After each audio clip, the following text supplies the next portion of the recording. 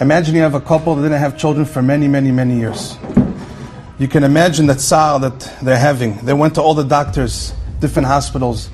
They went to all the rabbis trying to get brachot. Finally, years later down the line after they got married, the doctor told them, oh Hashem, you're going to have a baby. You can imagine the simcha, the happiness that the couple is having. Every month goes by, they're looking forward to the baby, they're looking forward, they're getting ready. Finally comes the due date. They go to the hospital. The wife gets rushed inside the emergency room and the husband is waiting and waiting. The Bezat Hashem to hear the good news. He's sitting outside the room and he starts hearing commotion. He starts hearing screaming. The doctors, the nurses are running back and forth, back and forth. They come to him and tell him, listen, we have good news and we have bad news. The good news is your wife can have the baby. But the bad news is either she passes away and the baby comes out safely, or the baby is not going to come out safely, but the mother will. What do you want to do? You have to think quick. You can imagine the tzar, Rabotai, imagine the pain.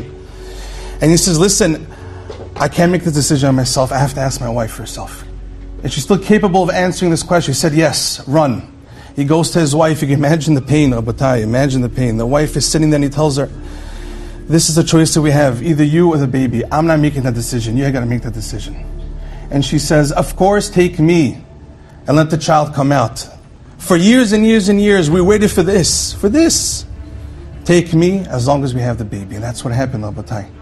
The mother passed away and they had a baby. Years go by. The father took care of the son, very hard, obviously, without a mother.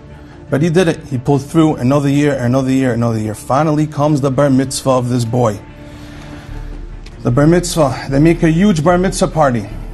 All the family members come, and of course it's hard without the mother. The father turns to the son 13 years later and tells him, now that you're 13, you can say Kaddish. The tefillah that we say over a parent that passes away. And it elevates him in Shemaim to a higher and higher place in Gan Eden. So he tells his son, your mother gave up her life for you. I'm sure you were waiting for this day to say Kaddish now that you're bar mitzvah. And the son takes a siddur and he starts saying Kaddish and he flies by, like just flies through it. His father looks at him in shock and he says, 13 years. Your mother gave up her life for you. Finally you could say Kaddish, you could give her something back. Give her something back. And you just fly through the Kaddish with no emotions, no connection, no love to your mother. And the son answers to his father, I never met her. Did I meet her? I know who she is. It was nice of her, I hear that, but I never met her. What do you want from me? So when this Holocaust survivor said it, he was crying. He was saying it with tears. He said, can you imagine the tzar of the family and the father? How can you say such a thing like that? How do you do such a thing like that? Your mother gave her life for you. She sacrificed herself for you to be alive. A Kaddish, you can't give back. So this Holocaust returned to us. And he told us like this. He says, Rabotai, Klal Yisrael went through a lot of pain. A lot. People died for being Jewish. What does it mean to die for being Jewish?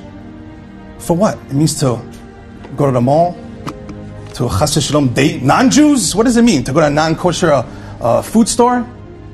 To be in our phones 24/7 on Shabbat, saying not good things, not keeping Shabbat? What does it mean to die for being Jewish? It means they put their lives on the line to keep the words of the Torah, every single word of the Torah. They died for it.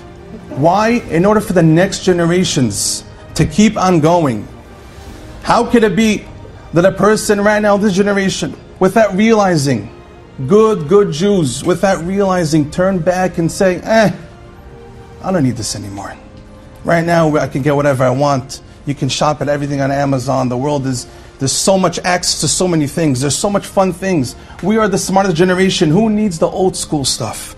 Enough of this Jewish business. Enough. It's too much. I don't want it. How dare you, says this Holocaust survivor. After so many years of Mesirut Nefesh, they died for you to be Jewish. And just for a little nerdy steak sandwich with cheese, or a little party here and there in the club, it's worth it to throw out the whole Judaism for so many years?